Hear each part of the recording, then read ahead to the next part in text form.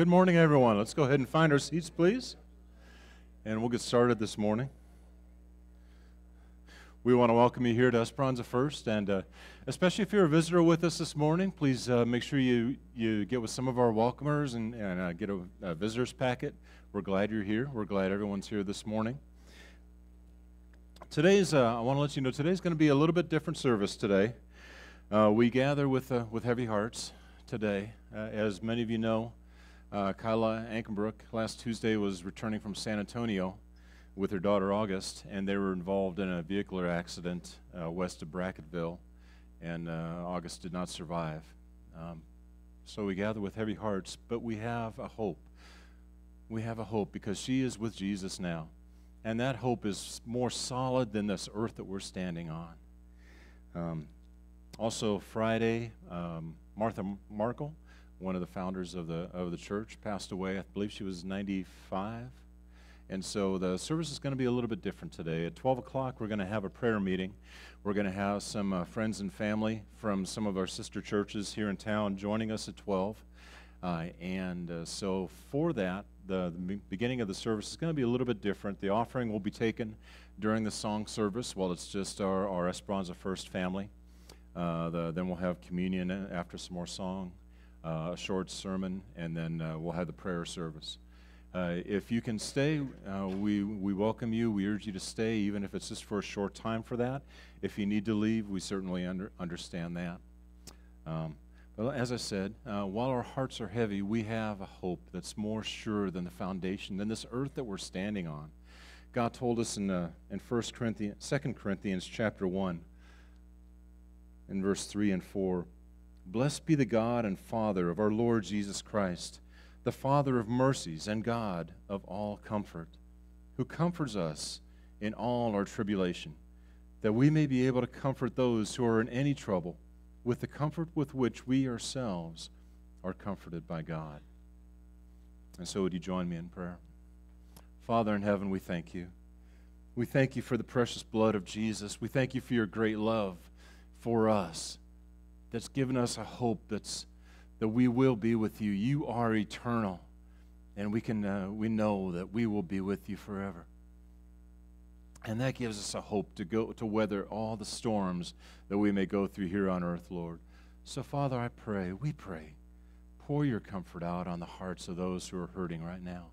Pour out your strength and your healing for lives, because you are alive. You defeated death. And so, Father, in that reason, we lift up the name of Jesus this morning in gratitude and praise and in worship and just being with you, because we need you. We thank you that you're here with us now, Lord Jesus. In his name we pray. Amen. I ask you, please stand up and greet each other, and as their worship team gets ready.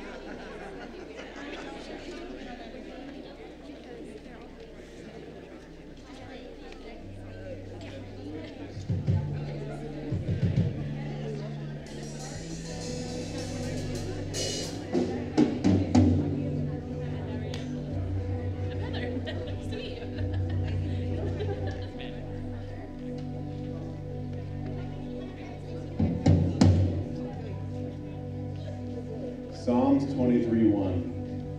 The Lord is my shepherd, I shall not want. He makes me to lie down in green pastures. He leads me beside the still waters. He restores my soul. He leads me in the paths of righteousness for his name's sake. Yea, though I walk through the valley of the shadow of death, I will fear no evil. For you are with me, your rod and your staff, they comfort me. You prepare a table before me in the presence of my enemies. You anoint my head with oil, my cup runs over. Surely goodness and mercy shall follow me all the days of my life, and I will dwell in the house of the Lord forever.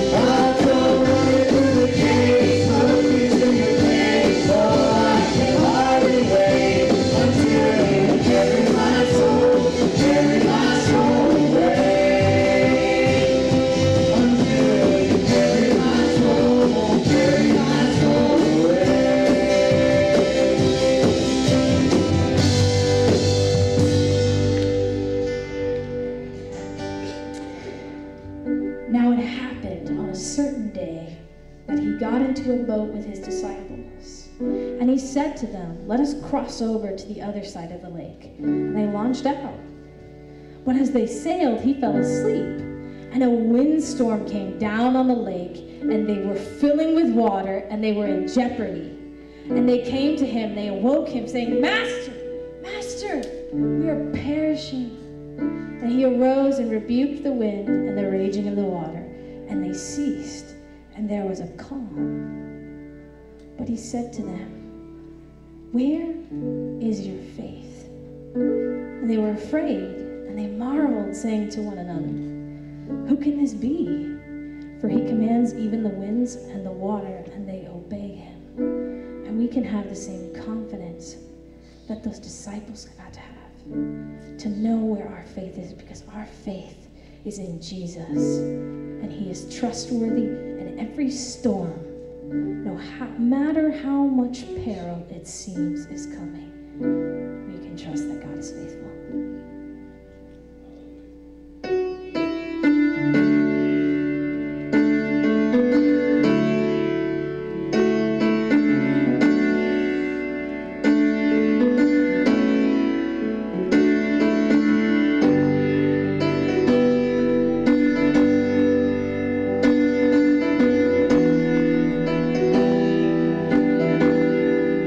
Blessed assurance,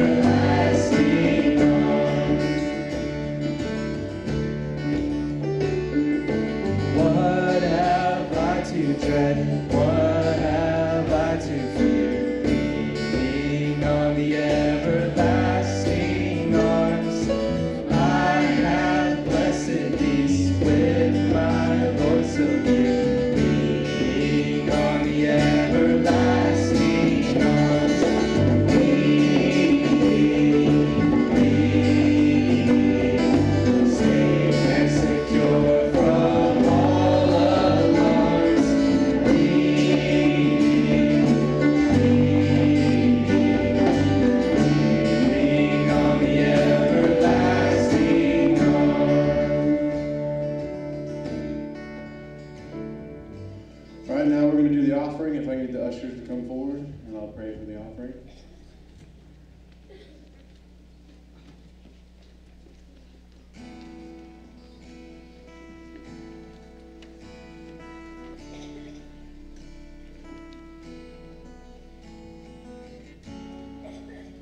Dear Heavenly Father, we thank you for those who willingly give with generosity. We pray that you pour your blessings down upon them. And we pray that the offerings that they give us, that you multiply them and put them towards your good work. We love you and thank you, Lord. And thank you for everything that you do for us. In your Son's Jesus' name, amen.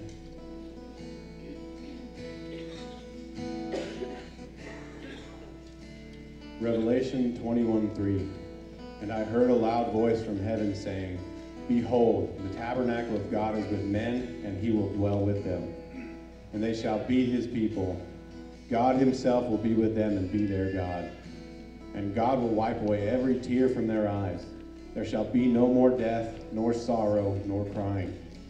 There shall be no more pain, for the former things have passed away. Then he who sat on the throne said, Behold, I make all things new. And he said to me, Write, for these words are true and faithful.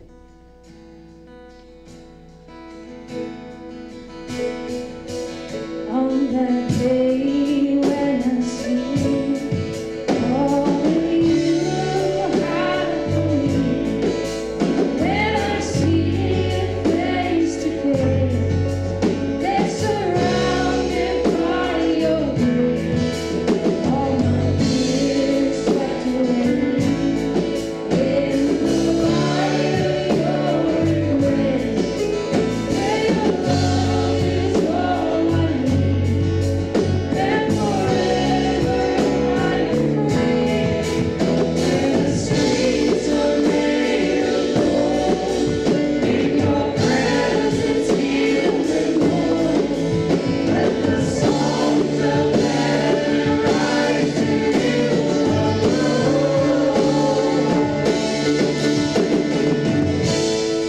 No weeping, no hurt or pain, no suffering. You hold me now, you hold me now.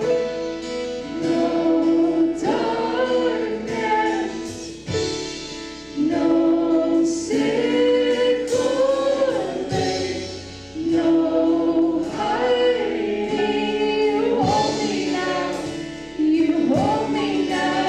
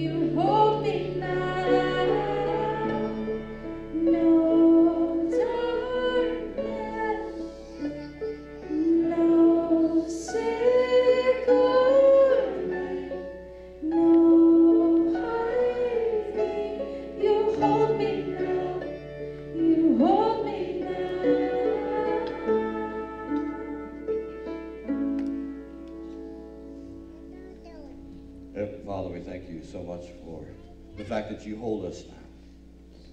The fact that there's a hope in the resurrection and we live in that hope. God, I pray that you would make sure that we don't fall.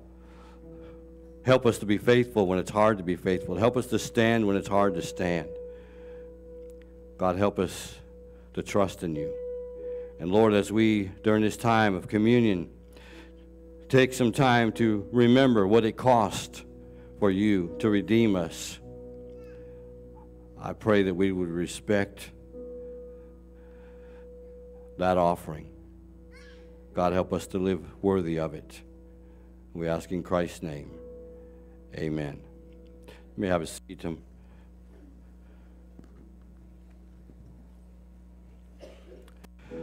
Our communion, we practice what's called open communion. In other words, you don't have to be a member of our particular congregation, but if you know the Lord Jesus Christ as your Savior, you're welcome to join us. And the way we do it is we come up and we get the elements and go back to the seat, and then we'll take them together. So as they're playing, if you would come and get the elements, and then we'll take them together in just a few minutes.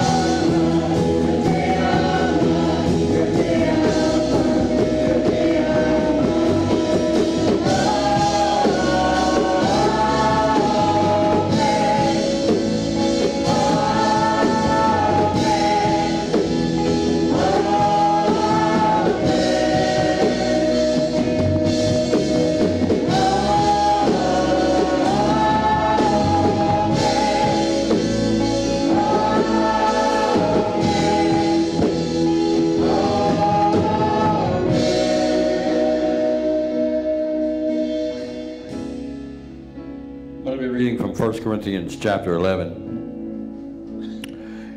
In verse 23, the Apostle Paul is telling that church, I received from the Lord that which I also delivered to you, that the Lord Jesus, on the same night in which he was betrayed, took bread. And when he had given thanks, he broke it and said, Take, eat, this is my body, which is broken for you. Do this in remembrance of me.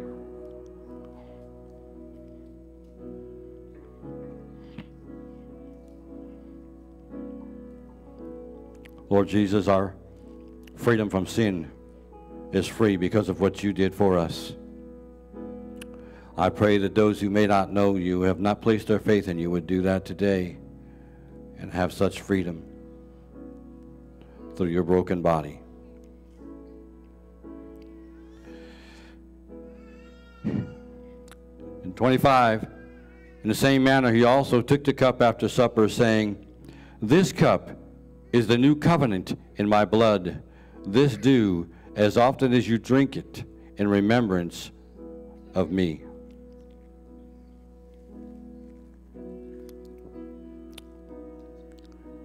Father, thank you that you gave your only begotten Son to die for us on the cross, to be our propitiation, to be our substitute, to be the sacrifice that took away our sin. Now, Father, help us to walk worthy of that through the power of the Holy Spirit. We ask it in the name of Jesus Christ. Amen. Let's stand together, please.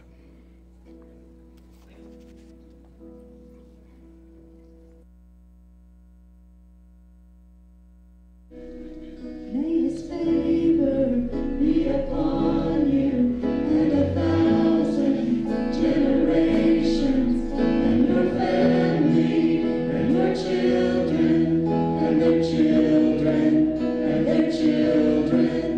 May his presence go before you, and behind you, and beside you, all around you, and within you.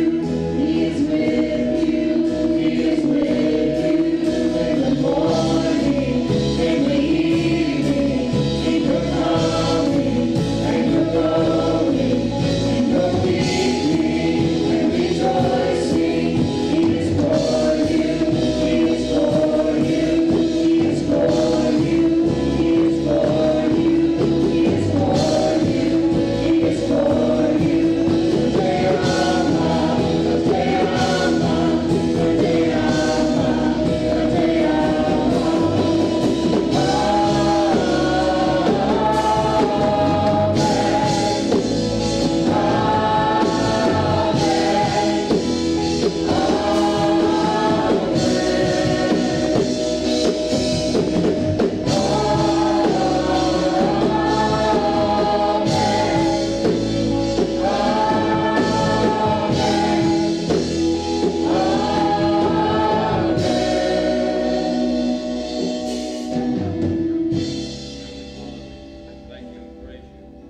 For all that you are and all that you have done, we thank you for this time that we can gather together. Father, I pray that your Spirit would be with us. Your Holy Spirit would use me as a vessel to bring words of encouragement to this group of people that have gathered together to worship you. I pray that your Holy Spirit would move in the hearts of the people that have gathered. I pray that your Holy Spirit would move in the hearts of those who may be watching. Father, that all of us would hear a word from you today, that we would be encouraged by you and your word today, that we would be encouraged to stand in the battle, to stand strong in the faith, to stand strong in your armor, in your righteousness, in your strength, in your courage. We need you, Father. In times like this, we have nowhere to go but you. We are so thankful that we have a good and gracious God that we worship. We're so thankful that we have a God who knows the beginning from the end. And even when we don't understand the storms we're going through, as the disciples did not understand, we know that you are indeed the fourth man in the fire with us. And we praise you for it in Christ's name. Amen. You may be seated. We normally have been going through a series in the book of Genesis, but given the situation with the Ankenbruck family that happened last Tuesday, I wanted to change the message. And that's actually coming on the heels of what happened to Brittany last year. And she is still in a nursing home receiving treatment and therapy, and still working and praying that God will do a miracle in her. We have a lot of celebration, and we have a lot of heartache. And our congregation has been in both places. Last week we celebrated the arrival of Isaiah to the Ward family. This week we grieve over the loss of all. And it's just hard to understand, Father, how these things happen. But Lord, I pray that you would help all of us to just hear a word from you today. So in Ephesians chapter 6, it's all about the armor. It's all about making sure that we are protected from what these kinds of things can do to us. And I hope that God will use me as a vessel today to bring these words of encouragement to you. And I hope that you will have your ears open and listen to what he has to say to us. This is a verse that is probably pretty common to most of you, a passage that maybe you've prayed before, that you've read before, and even sought some comfort from it in the past. Don't let familiarity cause you to grasp what God wants you to get today. Okay? So I'm going to read and just kind of do it a little bit differently than normal. Just going to kind of read and talk about the verse as we go through. And a lot of people said it's going to be a short sermon. We can only hope. Verse 10, chapter 6, it says, "Finally, my brethren, be strong in the Lord and in the power of his might. Put on the whole armor of God, that you may be able to stand against the wiles of the devil." So when things like this happen, we are to draw our strength from God and not from ourselves. We're not to expect that we have this strength within us, that we have the ability to face these things. We don't have the ability to walk on water. We don't have the ability to calm the storms. But God does, and he is our God, and he's taking care of us. And so we need to remember, draw your strength from him. It's the only place you can get it. We need to learn to protect ourselves with God's armor. And you mean, what? Protect myself from what? Protect yourself from the wiles of the devil. Here's a little Greek study for you. Wiles, what does that mean? It's the word methodos. The word methodos. What comes to mind when I say methodos? All you linguists. Method. So don't let the methods of Satan distract you or knock you down or keep you down. That's what he's saying. We have to be able to stand, put on the whole armor of God, that you may be able to stand against the methods of the devil. Now, what are they? Well, first of all, in John chapter 8, it says that he's a liar. So whatever his methods are, they involve lying. They involve twisting the word of God. They involve telling you that God doesn't care anymore. They involve telling you that God has abandoned you, that he's condemned you. But he hasn't. It's a lie. God stands faithful all the time. He's the father of lies.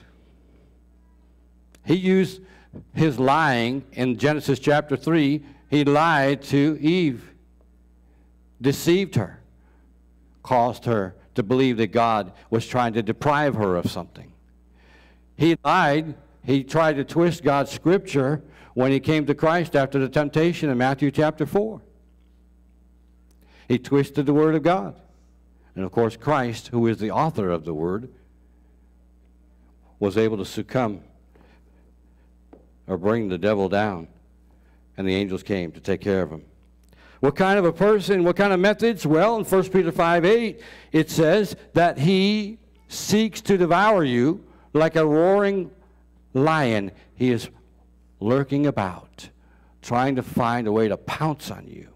And while he's doing that, he's making a lot of noise, roaring, and yelling and trying to scare you, trying to find a way to pounce on you. He's an adversary. The adversary, your devil. Turn with me to 1 Peter chapter 5. There's some things that I want you to see. Besides just that, I want you to see what it says beyond that verse. 1 Peter chapter 5 and verse 8. Be sober, be vigilant, because your adversary the devil walks about like a roaring lion, seeking whom he may devour. Resist him, steadfast in the faith, knowing that the same sufferings are experienced by your brotherhood in the world. Verse 9 I think is important. Resist him, resist the devil and his lies. When he starts roaring at you, just put that hand out and say, stand back. And remember, you're not alone in the suffering. Brothers and sisters all around the world have suffering. Many people within our congregation have suffering. You're not alone in it. And I think he wanted us to realize that. The same sufferings are experienced by your brotherhood in the world. But may the God of all grace, who called us to his eternal glory by Christ Jesus, after you have suffered a while, perfect, establish, strengthen, and settle you. And to him be the glory and the dominion forever and ever. So he may lurk about, trying to grab you, trying to pounce on you. But you have what you need if you know Jesus Christ as your Savior. You already have what you need. But it's hard to accept that you have what you need while you're going through the trial, isn't it? While Jesus was sleeping in the boat, those disciples thought they were going to die.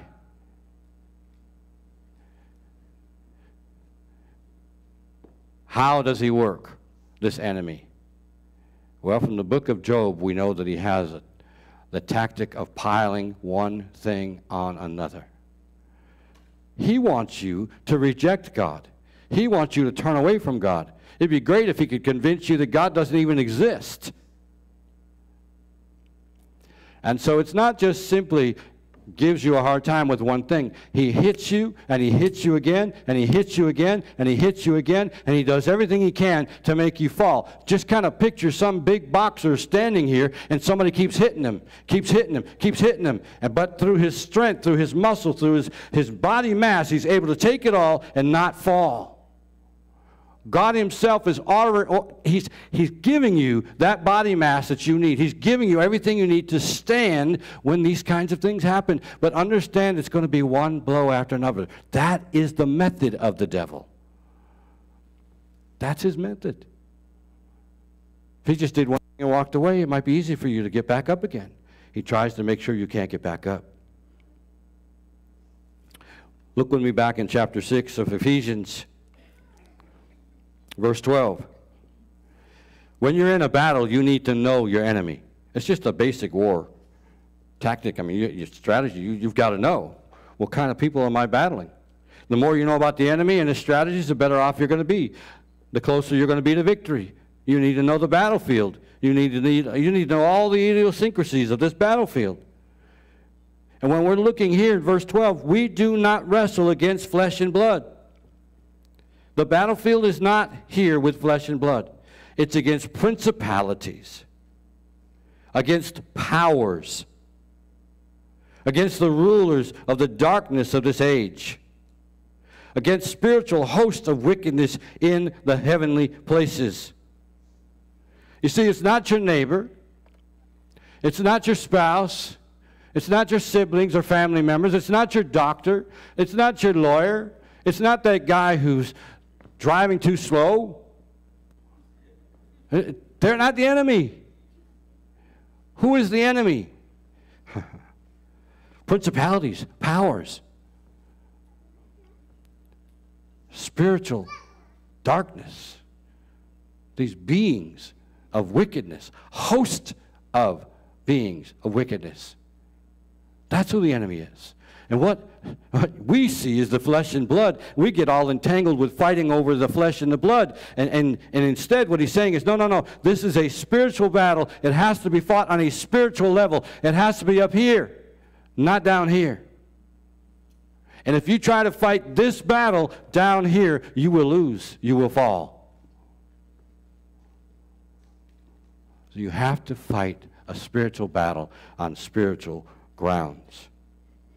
The only chance of doing that would be, as it says in verse 13, therefore, because that's where the battle is, because that's who you're battling against, therefore take up the whole armor of God.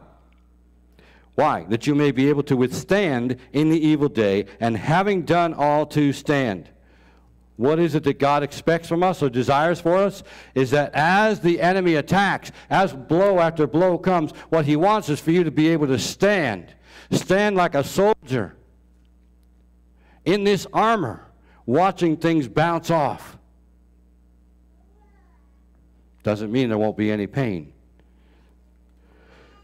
But we definitely have to watch out for chinks in our armor. So let's look at what that armor is. Verses 14 through 17 talk about the armor is. Stand therefore, having girded your waist with truth. Listen, the culture is not the guardian of truth. The Holy Spirit is the guardian of truth. There are not many truths. There is one. Jesus said, I am the way, the truth, and the life. One truth. There cannot be contradictory truths. People say, well, that's your truth, this is my truth. No. There's only one truth, and that's God's truth. Jesus said, sanctify them. How? Through thy word. Thy word is truth. God's word is truth. Jesus Christ is the living word. He is truth. What the culture is feeding you is not truth. And you need to make sure you don't let that seep into your mind and confuse you. Have yourself girded with actual truth. Jesus Christ and the Word of God. That's what you need. Truth. Righteousness. Righteousness protects us from accusations. We are righteous in Jesus Christ. 2 Corinthians 5:21, he who knew no sin, he gave him who knew no sin to become sin for us, that we might become the righteousness of God in Christ. Do you understand what that means about you? If you know Jesus Christ as your Savior, if you have put your trust in Christ and what He did on the cross to cleanse you from sin, you are righteous. And you say, preacher, I live with me, and I'm not sure you're right about that. But you see, that's not how Jesus sees you. If you are in Christ, God the Father sees you in Christ. Jesus sees you as one that He suffered for, died for, and cleansed. The Father sees Jesus and says, you're righteous. That's why He can say, we are already sitting in heavenly places with Him. It's a done deal. It's over. Will we sin? Well, we probably will. And when we do, we need to get back up. Righteous man falls 7 times and gets back up.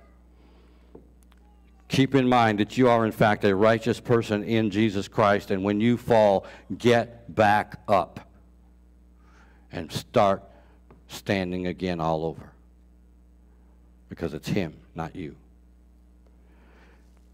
Verse 15, we have the gospel of peace. The gospel of peace, I look at that, your feet shod. It means put your shoes on, put your boots on. What kind of boots? The gospel of peace. When I think about shoes, I think about where I'm walking, where I'm going.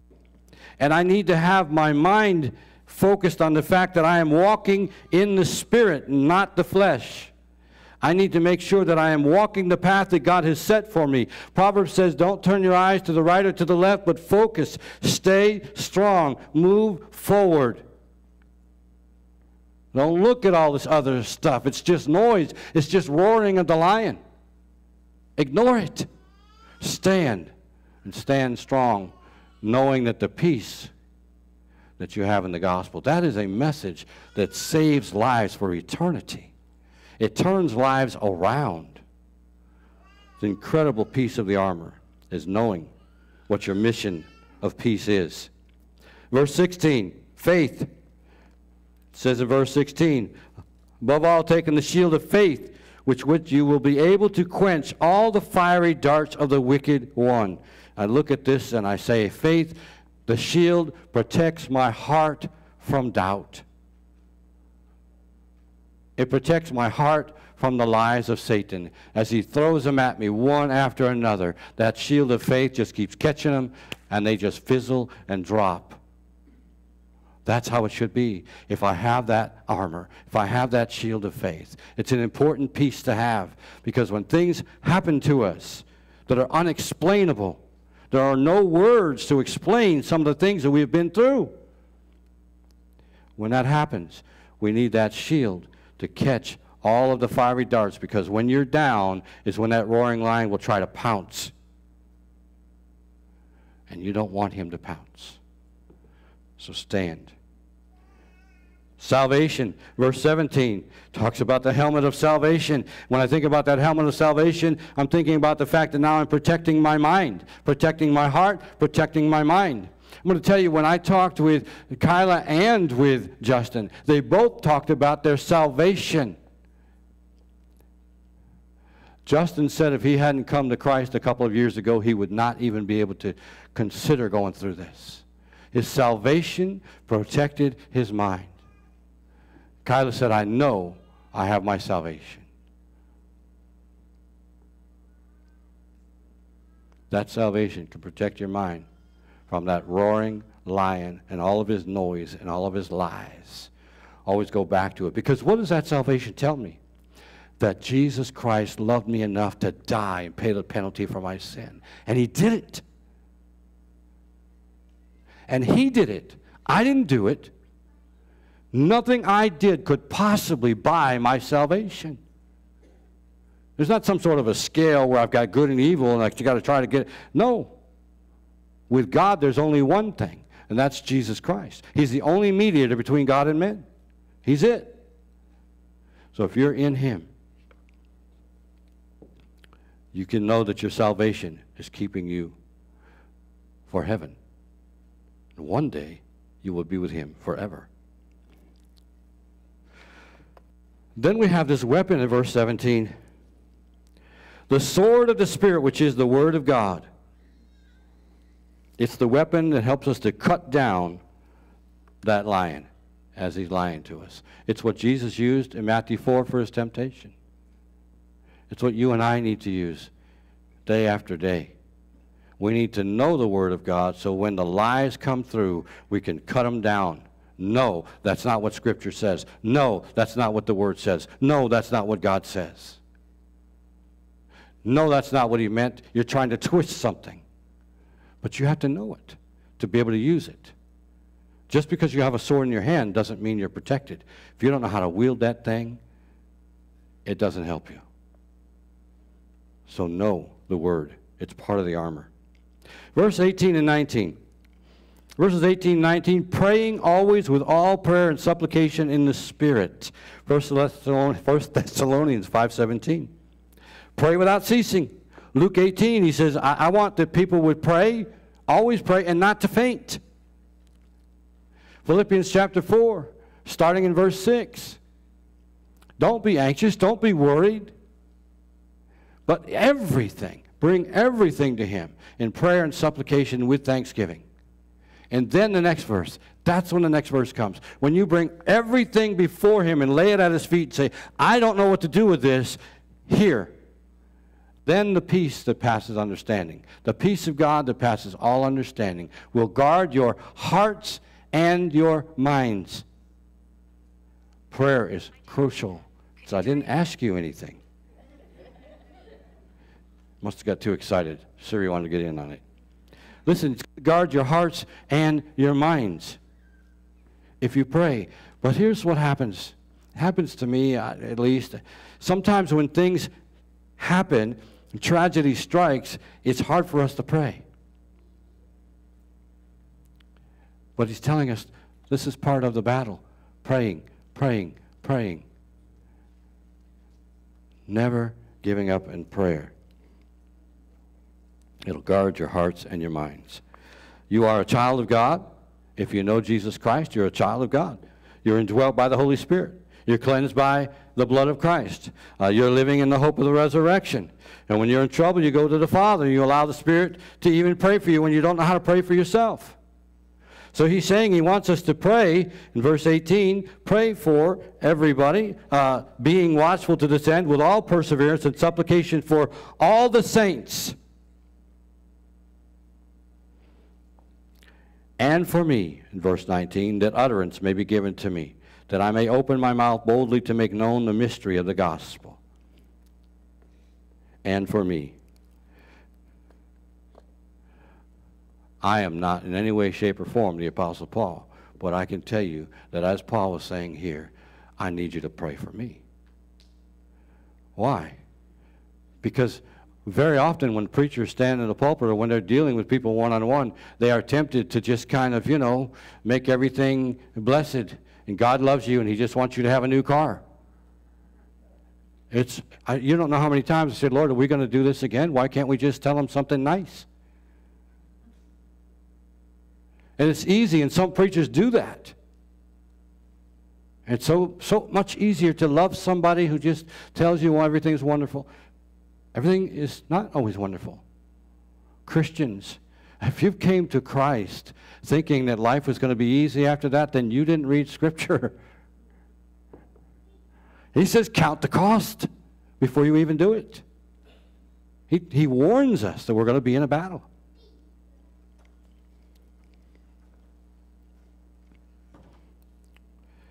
Law enforcement agents may wear some sort of a bulletproof vest to protect them. If they get hit, they will get hurt. They may fall to the ground if they get hit. But it increases their chances of survival. And so it's worth having. It's worth having that armor on. Even when something sneaks through once in a while and the pain seeps in, it's better to have the armor on so you can continue to stand for the Lord. I want to read you something because one of the lies of the devil is that God doesn't care anymore. Romans chapter 8. What then shall we say to these things? If God is for us, who can be against us? He who did not spare his own son, but delivered him up for us all, how shall he not with him also freely give us all things? Who shall bring a charge against God's elect? It is God who justifies. Who is he who condemns? And that's one of the things you have to watch. The devil will try to condemn. He'll say this happened to you because of something you did. No, it didn't. It happened to you because you have an enemy who's doing everything he can to knock you off your feet. Who is he who condemns? It is Christ who died and furthermore is also risen, who is even at the right hand of God, who also makes intercession for us. Who shall separate us from the love of Christ? Shall tribulation, or distress, or persecution, or famine, or nakedness, or peril, or sword? As it is written, for your sake we are killed all day long. We are accounted as sheep for the slaughter. Yet in all these things we are more than conquerors through him who loved us.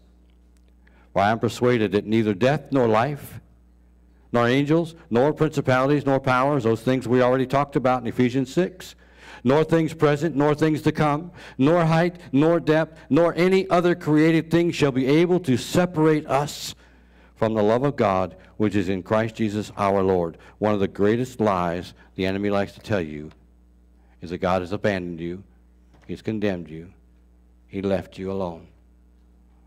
It's a lie. Cut it down with that sword that he gave you. Father, you're an awesome, mighty, wondrous God. There is none like you. There's no competition out there. You are alone. One God. Father, I pray that you would help each and every one of us to love you with all of our heart and soul and mind.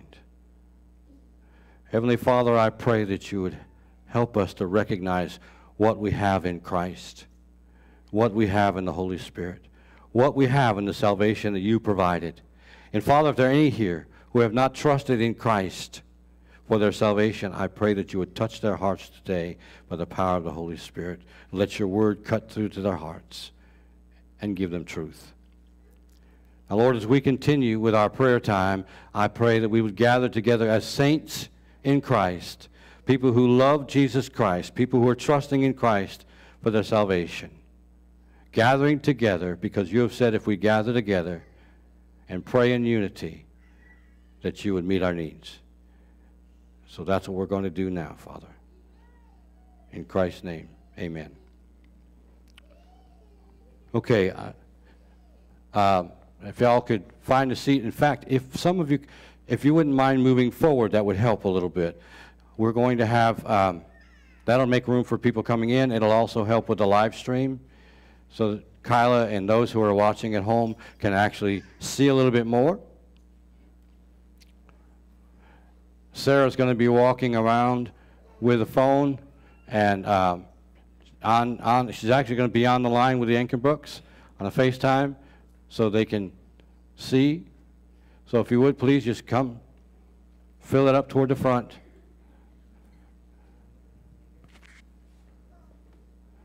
Chris, I thought I saw Chris somewhere. There you are. Thank you. Chris, that yellow microphone is for you. Chris Summerfield is from Del Rio Bible. He is on staff there. He is one of those who has felt the pain of what's happened.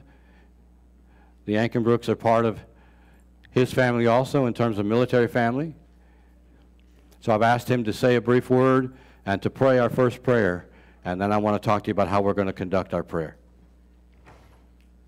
Go ahead.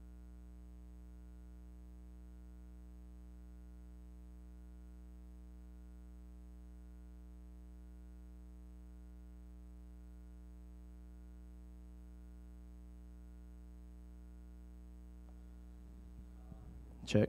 All right, thank you. As Pastor Jim said, I'm a pastor. I'm one of the pastors at Del Rio Bible Church.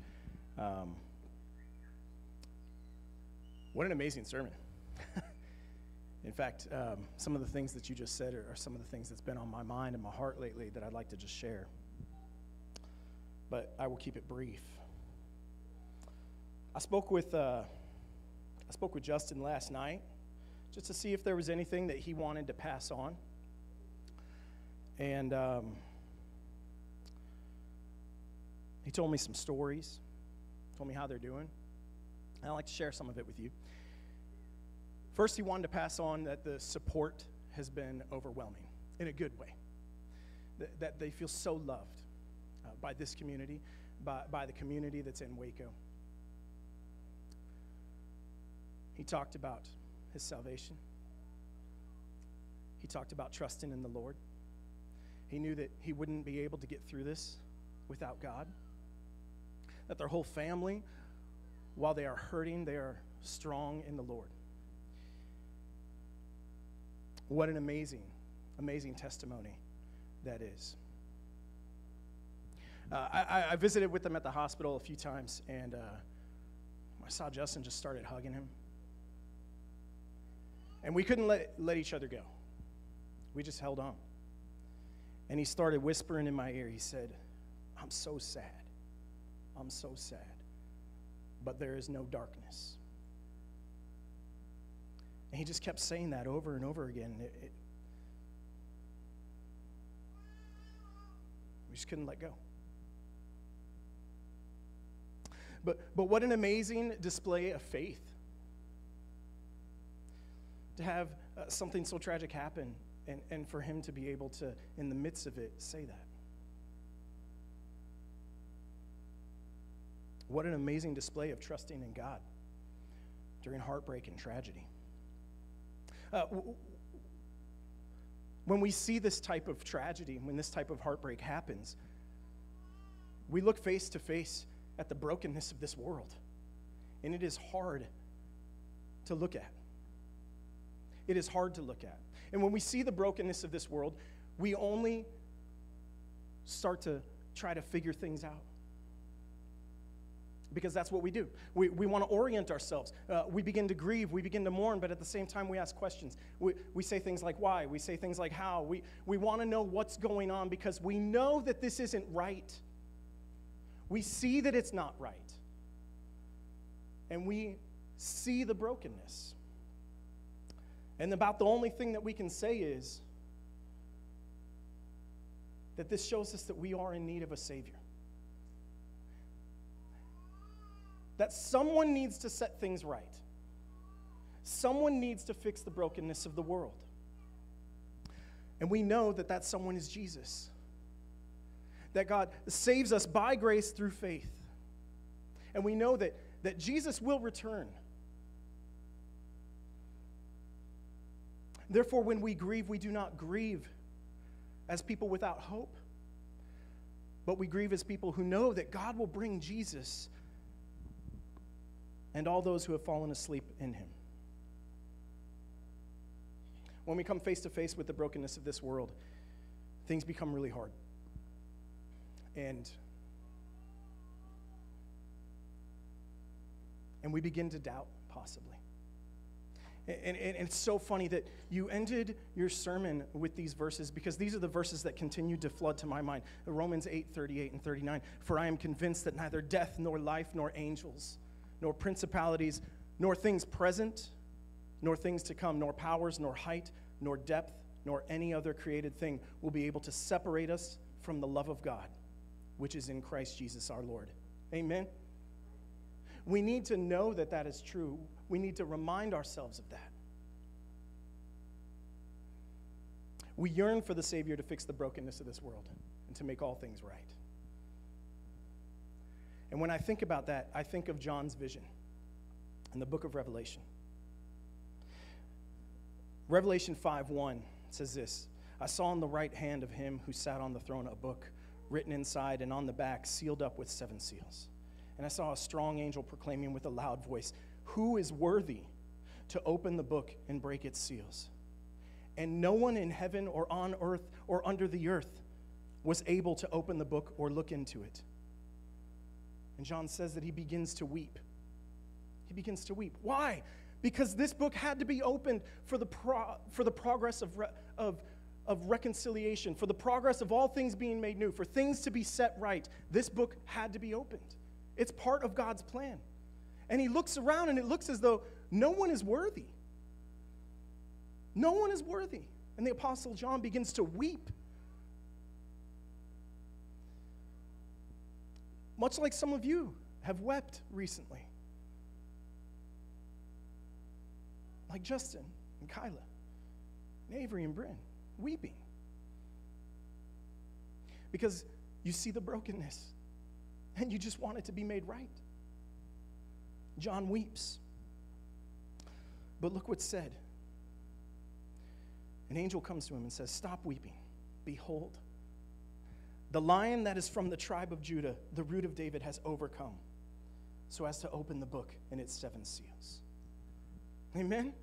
There is one who is worthy, and that is Jesus, and he will set things right.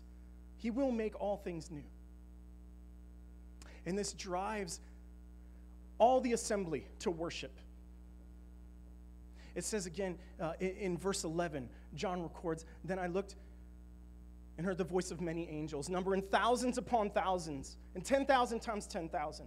They encircled the throne and the living creatures and the elders. In a loud voice they sang, worthy is the Lamb who was slain to receive power and wealth and wisdom and strength and honor and glory and praise. And I heard every creature in heaven and on earth and under the earth and on the sea, with all that is in them singing, to him who sits on to the throne, be praise and honor and glory and power forever and ever. Amen. That is the hope that we have. Because we know that we will not live in this brokenness forever. And we worship Jesus in the midst of the pain, and in the midst of the trial, and in the midst of the suffering. When I spoke to Justin last night, he told me this story that he wanted me to share.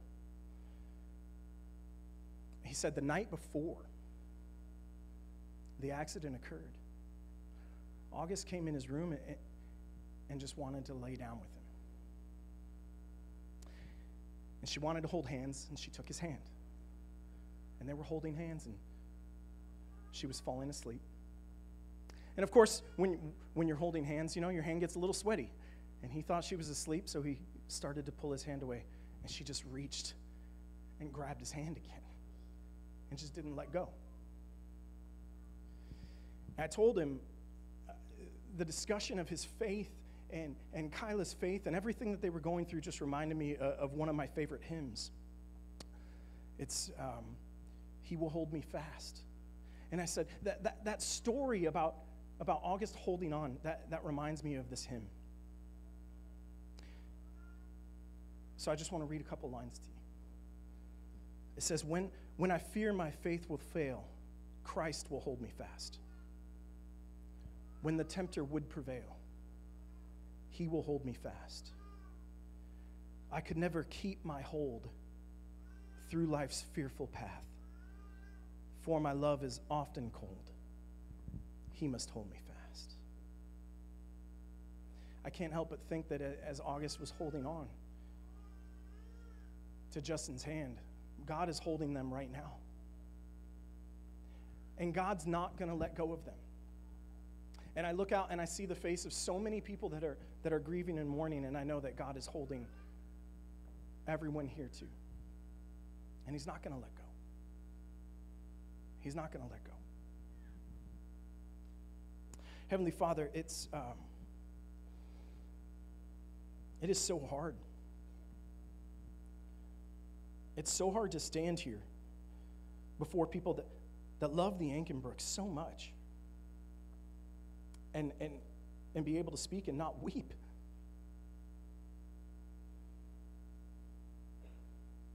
God, it's with such heavy hearts and pain that we lift them up. Kyla and Justin and Avery and Bryn and the family that are mourning, that has experienced the pain of losing such a precious child. Father, we ask for your comfort upon them, for your peace that only your Spirit can bring. We pray that their faith may not waver, but continue to strengthen by your grace. We ask that their hearts may be flooded with hope as they look forward to the joyful reunion that awaits them someday. We pray that your mercy and compassion will be upon them, that you would continue to surround them with a community who loves them, listens to them, and supports them. We pray for healing within the body of Christ, this community that grieves and mourns with them. And Lord, just as August wouldn't let go of Justin's hand, we know you won't let go of them. Oh God, will you remind us of this? Will you remind us of your faithfulness and your love? And that your Son, Jesus, is worthy. He is worthy indeed. And he will make all things new. And he will set all things right. It's in his name I pray. Amen.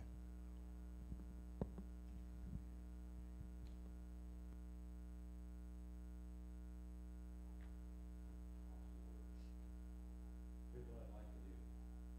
We're going to be singing in the background, but I would like you to just grab some people around you and start praying. You know what the needs are. Just kind of circle around people. Pray for their strength. Pray for them to be able to stand through this. Pray for God to do amazing things. All right, so you can do that now. Just kind of move around however you want. Find somebody you're comfortable with.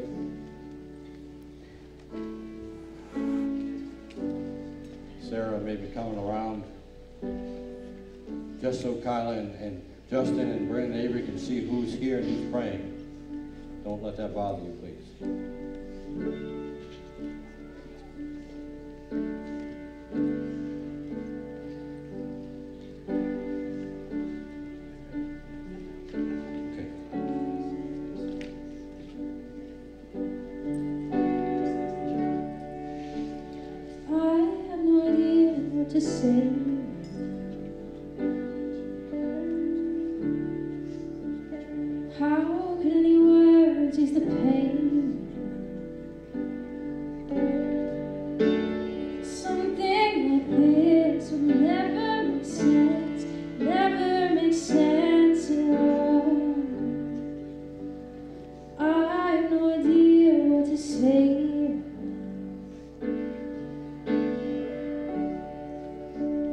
If you wanna come, you can stay.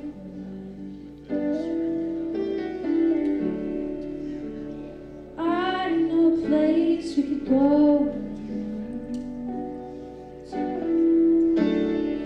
All of your pieces broken and bleeding, all of your grief and love. I know a place we could go. Your questions don't have answers. You just can't understand it. And your mind just won't stop running. The tears just keep on coming. You don't have to explain it. He hears you before you can speak. Come with me. Let's take it to Jesus.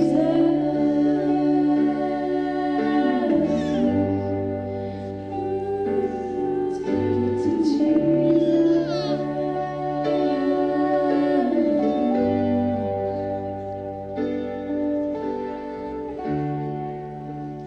This is the place you can rest.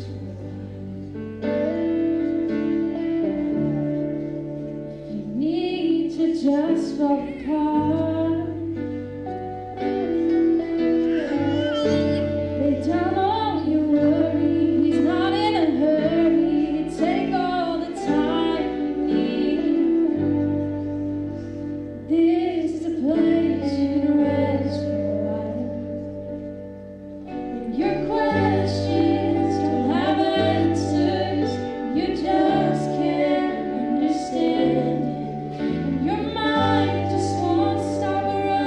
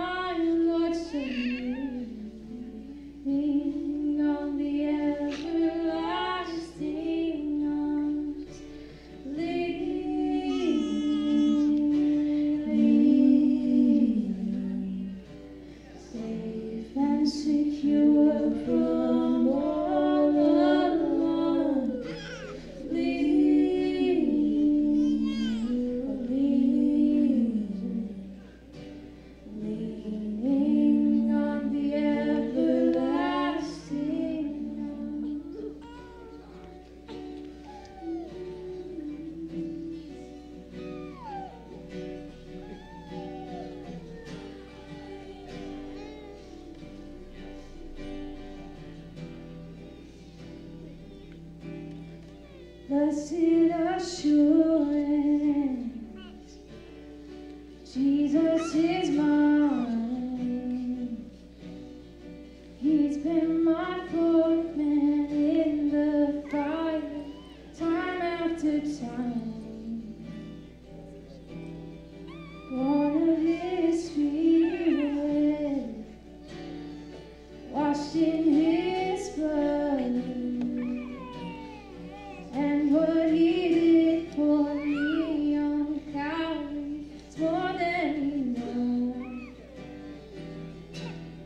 Oh, I trust in God, my Savior, the one who will never fail.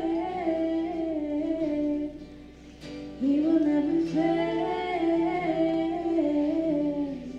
Oh, I trust in God, my Savior, the one who will never fail.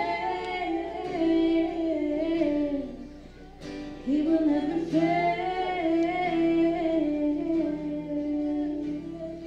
Oh, I sought the Lord, and He heard, and He answered. I sought the Lord, and He heard, and He answered. I sought the Lord, and He heard, and He answered. That's why I trust Him. That's why I trust in God, my Savior, the one who will never fail. He will never fail.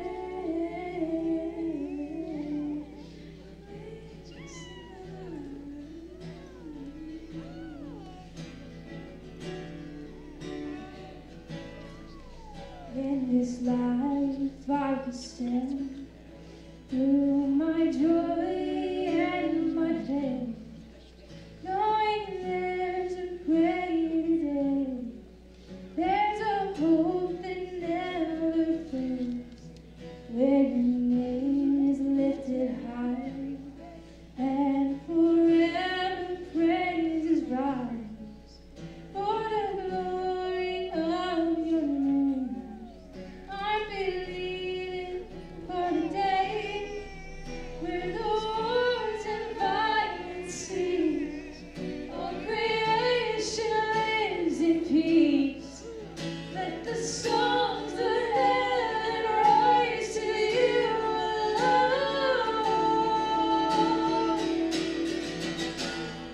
No weeping, no hurt or pain, no suffering. You hold me now, you hold me now. No darkness, no sick or lame, no hiding. You hold me now, you hold me now.